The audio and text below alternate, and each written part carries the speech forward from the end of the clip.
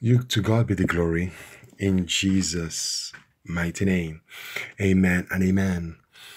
I just wanted to just bring this word today because, a lot of us, we have been feeling so much attacks, on the body, in the body. And at the same time, a lot of people are dealing with sicknesses that are kind of unexplained. And you have to understand that, every single time we come into a certain timing of the season, depending on what time of the year it truly is, there's so much witchcraft activity that is happening. And majority of us is like they're either being done to you consistently. Yeah, people just projecting all manner of things against you. And it seems like it's unending. As you get out of one, another one seems to be manifesting. It's like you've gotten victory. And again, it's like a recycled attack. But we thank God because of the finished work of Christ Jesus. That is why the Bible declares that if the Son sets you free, you are free indeed. And also understanding that you will know the truth and the truth will set you free. Because we've looked on this channel many a time according to the book of Jude, chapter 1 and verse 8 to 9. And we've consistently seen, in looking at the dimension of the body and how the Lord is reconciling the body back to himself. That means there are some things that the people are calling what is in the body, but the Lord did not call it so. And for that reason, destruction came against it. Can we read that scripture together? In the very same way, the Bible declares, Jude chapter 1 verses 8, it says, on the strength of their dreams, these ungodly people pollute their own bodies, reject authority, and heap abuse on celestial beings. But even the archangel Michael, when he was disputing with the devil about the body of Moses, did not himself dare to condemn him for slander, but said, the Lord rebuke you. So we can see that in this dimension, every time there is an attack on the body, there are some times that the angel of the Lord will be the one to fight for it. And I will tell you the reason why. The Bible says in verse 10 of Jude chapter 1, it says, yet these people slander whatever they do not understand. And the very things they do understand by instinct, as irrational animals do, will destroy them. Can I read that again? It says, yet these people slander what they do not understand. And the very things they do understand by instinct, as irrational animals do, will destroy them. So it helps to understand that every time either somebody comes against your body or attacks your body, there is destruction that follows the person who does that in itself. So that is the reason why I keep on helping us to understand that we have to be in a place where we are not defiling the body. Yes, no, yeah, we're not defiling it in any way. And that in itself, it helps to understand that those who do not understand the things of the body, they come under destruction. So you can see in verse 9 where the angel of the Lord was the one who was disputing, yes, with Satan concerning the body of Moses, because Satan wanted that body. And angel Michael said, nah, you ain't having it. Can you see that in itself? This goes in accordance with when Jesus Christ also, when he was crucified on the cross. And we can see that upon his resurrection, they try to make sure that he doesn't come out at all. But the Bible tells us that after 3 days and 3 nights, the quickening spirit of the Father, Romans 8:11, quickened him back. So every time it comes to the dimension of the body, can you see the angels? They are basically watching over that. The Spirit of the Lord, Holy Ghost, is watching over that in itself. And the reason why this consistently happens is because of what Jesus himself said in the book of what? John and chapter 2. So we can see in John chapter 2, when Jesus was basically speaking to the Pharisees and the Sadducees, this was after he went into the temple. And what did he do? There were money changers in the temple. And he drove them all out. And upon driving them out, you can see he began to heal the people. That is what some part of the scripture says. Then the Bible says in verse 18, in John chapter 2, it says, then answered the Jews and said unto him, what sign showest thou unto us, that thou doest these things? Jesus answered and said to them, destroy this temple, and in 3 days I will raise it up. So Jesus was helping them to understand, you are going to destroy this temple, but in 3 days I am going to raise it up again. And we can consistently see that it is very dangerous to destroy the temple of God. Can you see that in itself? So then the Jews, 40 and 6 years was this temple in building, and with us rear it up in 3 days? Can I read that again? Then said the Jews, 46 years was this temple in building, and wilt thou rear it up in 3 days? That means, this temple was built for 46 years, and you're telling us that you're going to basically pull it down and raise it up in 3 days? But they didn't realize that when Jesus was speaking, he was speaking about his body. Yes, because his body is the temple. Then he went on to say, when therefore he has risen from the dead, his disciples remembered that he had said unto them, and they believed the scripture, that the word which Jesus had said. So you can see the emphasis of the very body of Jesus when he spoke this in itself, helping us to understand, yes, that your body is his temple. Do you see that in itself? Your body is his temple. We've looked on this channel many times, when we talked about altars and temples, that under the old covenant, there were altars, but under the new covenant, there are no more altars. So you have to understand, it's called a sanctuary now. Can you see that? So that building you go to is actually a sanctuary. Your body is the temple of the Lord. Can you see how Jesus reconciled that to the Father, that your body is his temple? Let's read it together. 1 Corinthians chapter 6, verse 19 to 20. It says, do you not know that your bodies are temples of the Holy Spirit, who is in you, whom you have received from God? You are not your own.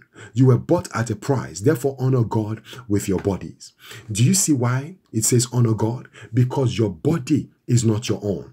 That is why when I speak to a lot of people, I help them to understand. You basically can say, I don't want to put, God can say, hey, I need you to put something, I need you to do something with this body. No, it is my body. It is my body. The body belongs to me. The body belongs to me. It is my body. If you look at it from the realm of the flesh, it could be yours. But in the realm of the spirit, it is for God. Because you know why? Holy Ghost is the one who basically dwells in there. This is why God was asking consistently, if you read in the book of Isaiah, it says, what temple are you going to build for me? What temple?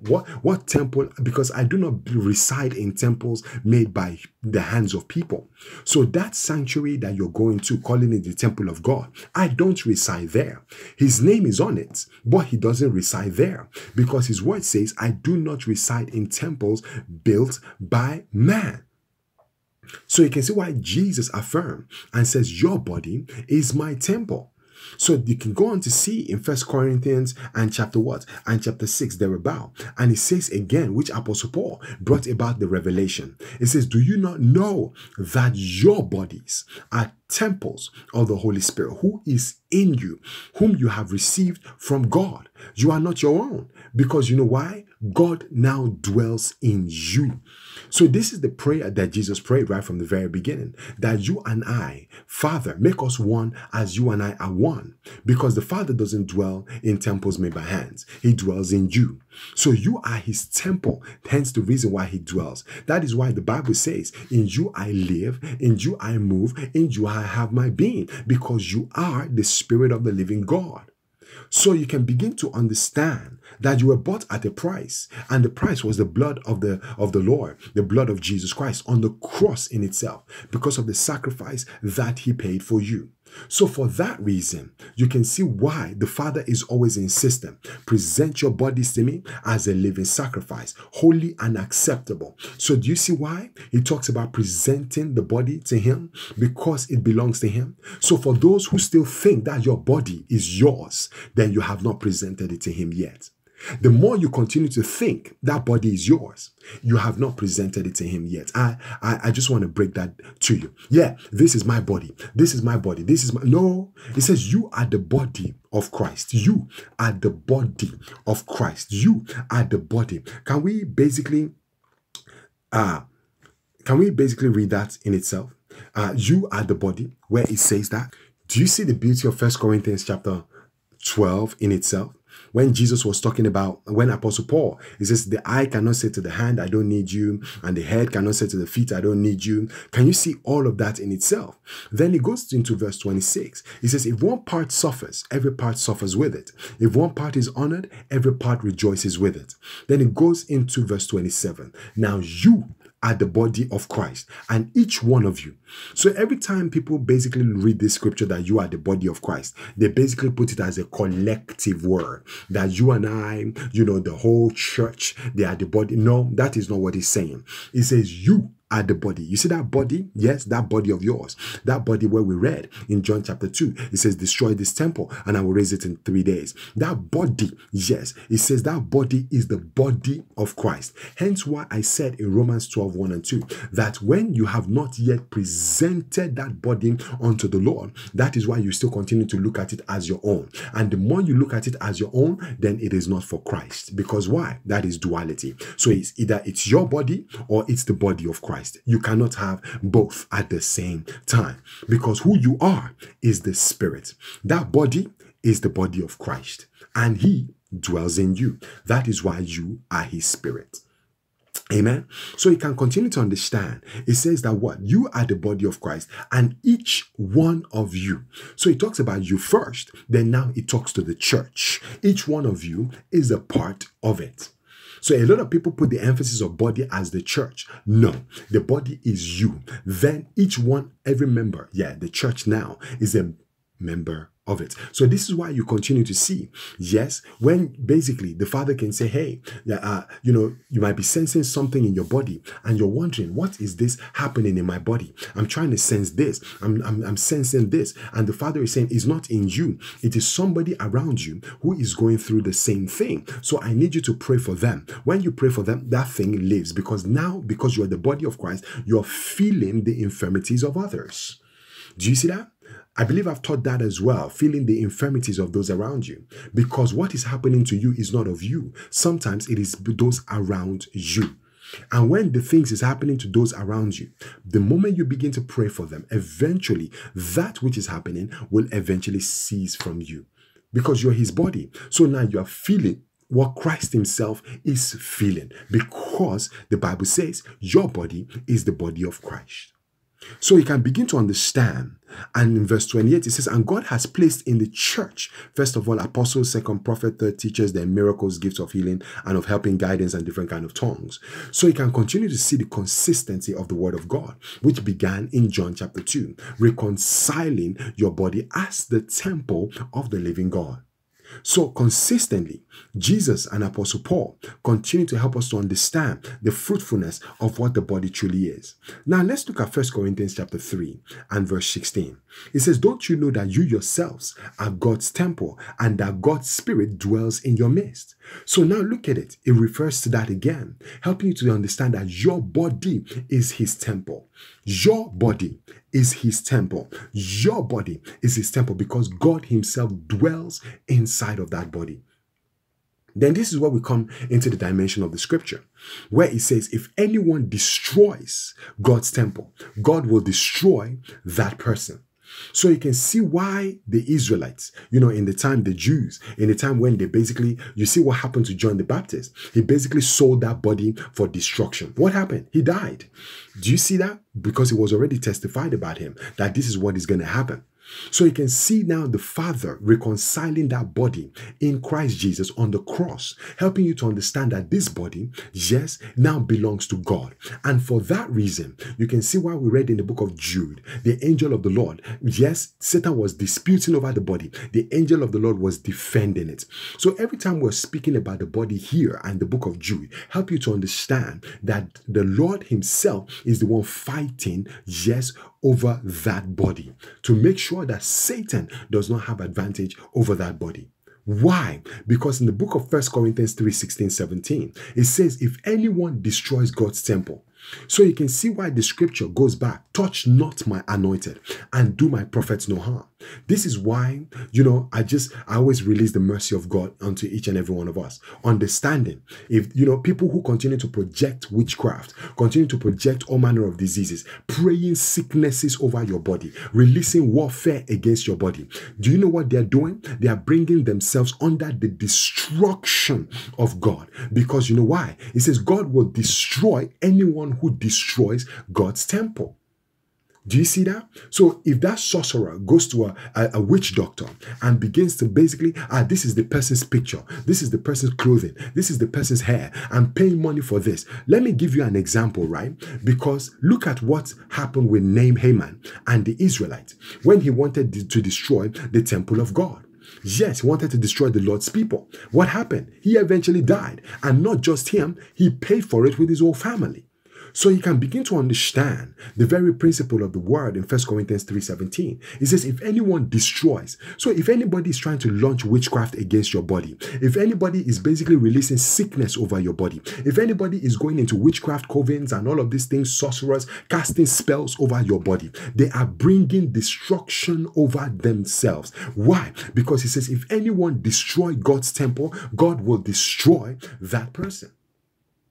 So you can see why the scripture, because sometimes when you release this kind of word, people will be like, hey, you are releasing witchcraft, you are releasing this. No, because they've been judged by the word. The moment they decided to do that, to release infirmities over your body, you went to bed, you were okay. All of a sudden you woke up and you're feeling all manner of pains. You're like, what is happening here? You know, how did it get here? Not realizing maybe somebody decided to go and cast spells somewhere. Somebody decided to give you food so that you can be sick. Somebody decided to give you drink so that you can be sick, you know, because the Bible says in Mark chapter 16, you will drink poison, but you will not die. Do you see that? Because somebody gave you poison. Do you know what they're doing? They are trying to destroy the temple of the Lord. And for that reason, they brought destruction upon themselves. Do you see the beauty of the word of God? If anyone destroys it, yes, God will destroy that person, for God's temple is sacred, and you together are that temple. The same word goes. Anyone who defiles the temple, anyone who tries to defile you. So this is why I feel, I'm just encouraged to pray for people who are basically going through all that. You know, somebody coming to sleep with you in dreams, somebody coming to have sex with you in dreams, somebody trying to choke you in dreams, trying to lie to you in dreams and do all of that thing, trying to release defilement through dreams. Can you see that? The author of this confusion in itself, they are bringing themselves under God's destruction without them knowing it. So they might be doing it masquerading, they might be doing it hiding in darkness, but they are actually bringing destruction upon themselves. Do you see the beauty of the word of God? This is why the majority of you tells you, don't be anxious for anything. They are doing that to you. Don't worry, just persevere through it. Why? Because the Father, in his infinite mercy, was trying to show the person who keeps doing these things mercy in itself. And trying to help them to understand. Touch not. Don't do it. You're releasing sickness over that person. You are only destroying yourself, because you know why? Your body is his temple, because you've presented it to him holy and blameless. That's what the Bible declares in Romans chapter 12. It says, therefore I urge you, brothers and sisters, in the view of God's mercy, to offer your bodies as a living sacrifice, holy and pleasing to God. This is your true and proper worship.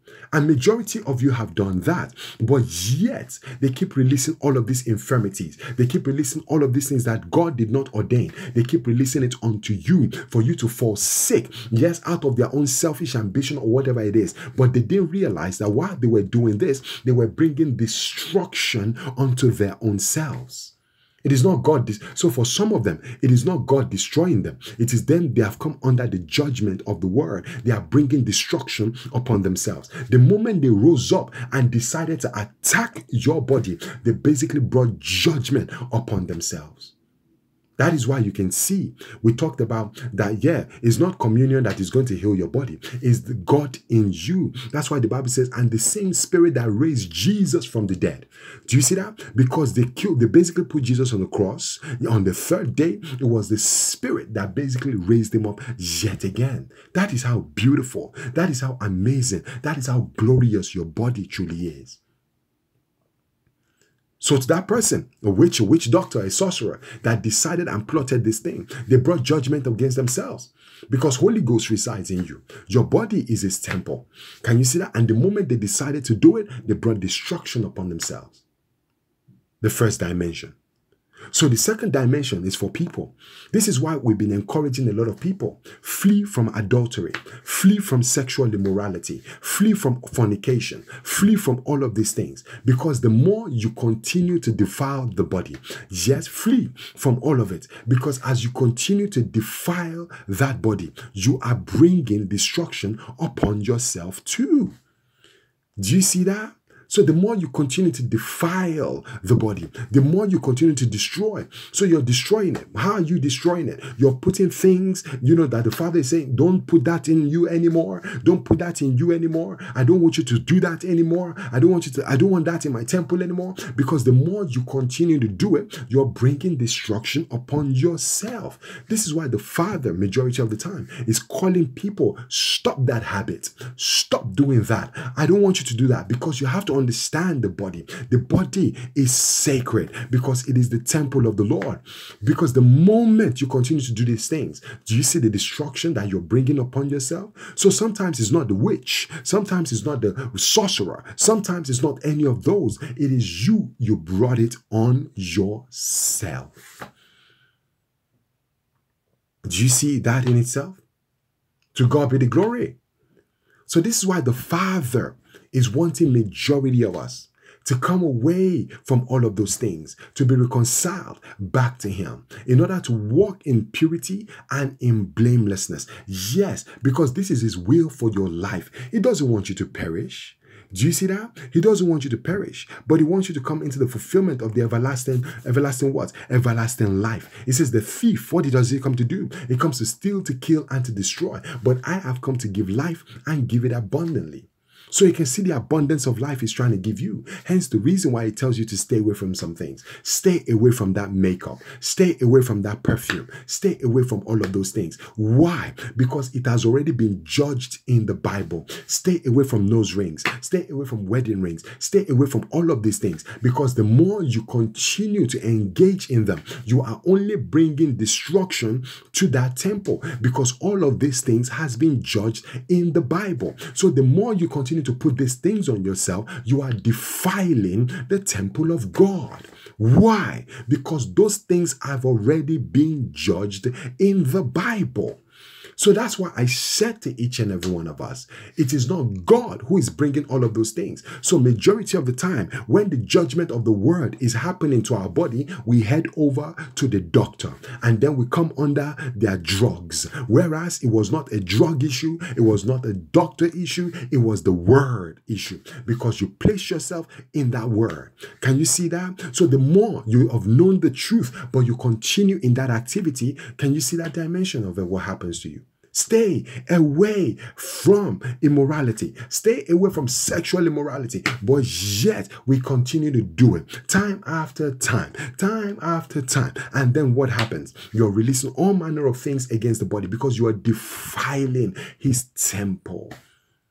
So a lot of people, according to 1 Corinthians chapter 11, are sick in the body and are listless, not because it was the enemy that is doing it to them, but they brought it on themselves because of the activities in which they are manifesting.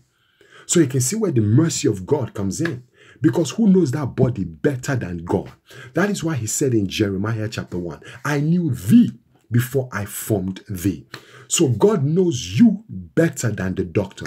God knows about your body better than the doctor. This is why He tries to liberate you from all of these activities. Because when you do it, you give the enemy advantage. Yes, because he's doing it anyway, or she's doing it anyway. That's what the enemy does. So I found an open door, so I'm just going to go right in. Can you see that in itself? But the glory of God comes into manifestation that as you begin to close these doors gradually and gradually, you can see now you're getting much better. According to 3 John 2, that you prosper in health as your soul is prospering. Now your soul is prospering. You're prospering in health. Your soul is prospering. Do you see the beauty of the word of the Father? So like I said, there are two dimensions of this. Either somebody is releasing all those things to you, whereas, yes, because like I said to each and every one of us, those who, if you basically made the mistake, you repented of it, the person who basically took advantage of your mistake and tried to release all manner of things against, they brought destruction upon themselves too. So rather than pray for you and help you, they decided to use that for their own advantage, to bring all manner of wickedness against you. So this is why I very much, I just basically encourage a lot of us in this hour, because you are the what? You are the temple of the Lord. You are the temple of the living God. The Bible says it very clearly.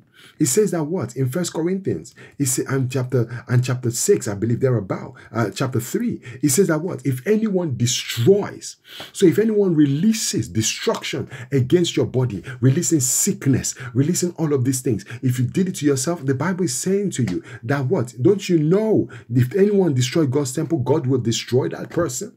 So for that person attacking you, for you basically manifesting all of those things against yourself, you've come under the very destruction of the Lord. And that is why he's calling you away from those things, calling you away from immorality, calling you away from all of these things that basically defiles the temple. He doesn't want you to be defiled. Not at all. Do you see that? He doesn't want you to be defiled. No, it is not his will for you to be defiled. Because immediately that happens, hey, the judgment of the Lord is always trying to save. Can you see how the Father is always trying to save us from his judgment? But then, because we don't take God very seriously, we mock him, we do whatever it is, we go and keep doing the same thing, and the Father is like, hey, if it happens to you, the consequences of it. That is why the Father allows some people to go through the consequences of their actions so that they can learn a lesson that next time they don't do that again. Do you see the beauty of the word of the Father? And this is what is encouraging majority of each and every one of us in this hour to understand that your body is his temple, that your body is his temple. That body that you're looking at, it is his temple. You are not of your own because you are him. You belong to him. Your body belongs to him. Every part of you belongs to him. Can you see? You are the body of Christ. So I want to help you to understand that today, because this is what the Father is bringing in this hour. Because a lot of you, you've gone through situations and circumstances in the first dimension. Yes, that is not of your own accord. Some of you, you are wondering, why am I so sick? Why am I sick? Who is launching all of these things against me? You've gone to the doctor, they can't find anything. You've gone to the hospital, there is no report concerning it. They say, you look well, everything about this report, you sound okay. But you didn't realize that it was perhaps somebody trying to afflict you, just like they did with Job. He was afflicted. Satan began to afflict him in every manner. Do you see that in itself? God allowed that affliction and then eventually rescued him from it because he used it for his glory. So there are some times that the Lord can allow something, but then he deals with the situation that basically transpired and allowed that to happen in the first place. So hence the reason, the beauty of the holiness of the Father, to reconcile that back to you. So if it was a mistake that brought destruction to the body, he wants to reconcile you. If it was somebody who did that to you, the Bible says, vengeance is mine and I will repay.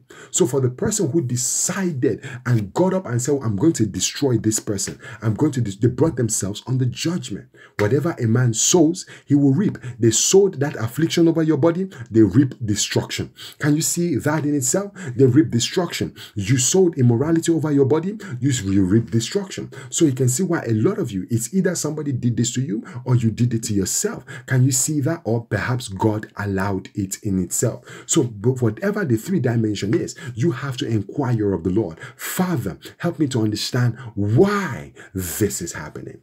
Why it happened. Help me to understand it. So if you fall into if you are in between any of those three categories, if God allowed it, be sure that he will get you out of it. If you got into it, you need the mercy of God. If it's the enemy who brought this upon you in the two dimensions, it was destruction all the way. But the Father in his infinite mercy, he says that what? He whom the Son sets free is free indeed. He loves you so very much. Do you see the beauty of it? He loves you so very much. And he doesn't want you, yes, to come into alignment with this destruction, yes, concerning defiling your own temple. Is anybody trying to have sexual relations with you? Run from it. Is anybody trying to offer you things that you know will grieve the spirit concerning your body? Flee from it completely. No, thank you. God bless you. Yes, because your body is his temple. Your body is his temple. Your body is his temple. Whatever he wants in it, he has. Whatever he doesn't want in it, that is where self-control comes in. I'm not going to allow that in the temple of the living God. Do you see the beauty of that in itself? In Jesus' mighty name. So this is just a word unto each and every one of us, because I believe in this season, a lot of people that witchcraft has been launched against, yes, concerning your body, the Father is about to reconcile that and bring it into fulfillment in your life. Yes, he's about to cancel the assignment of the enemy concerning your health, concerning all that came against your body. Yes, because it was not your fault. You are not guilty, and he's releasing you from that to come into the wholeness that he has ordained for you. And for majority of you that brought this upon yourself, this is where the quickening spirit, the Bible says in the book of Malachi 3:1, it says the refiner's fire. There's a refining fire that would come and begin to refine. If there is a correction that needs to be made, he will begin to correct and lead you down the path so that you can let go, yes, of that in itself in order to receive the mercy of God and then eventually to save you from that destruction. Do you see that? To save you from that destruction. Amen. So I want to leave that with you. And if any one of you have done any of this in itself, of the two things that I've mentioned, I bless you with the mercy of God. Amen. So in times past, where you defiled, for majority of us, in times past, we did this, not realizing the truth of it, and now you've come into Christ, you've changed, and everything is all good and amazing. I just want to bless you with life and with the mercy of God. In Jesus' mighty name, amen and amen. And if there is any destruction that was released in regards to that, as you repent of this in itself, I just release you from the accusations of that destruction and the judgments of it. And I bless you with life in Jesus' mighty name. Amen. To God be the glory. I love you all so very much. Stay blessed, because you're the blessedness of the one who called you right from the very beginning, in Jesus' mighty name. Amen. God bless you. Stay blessed in Jesus' name. Amen.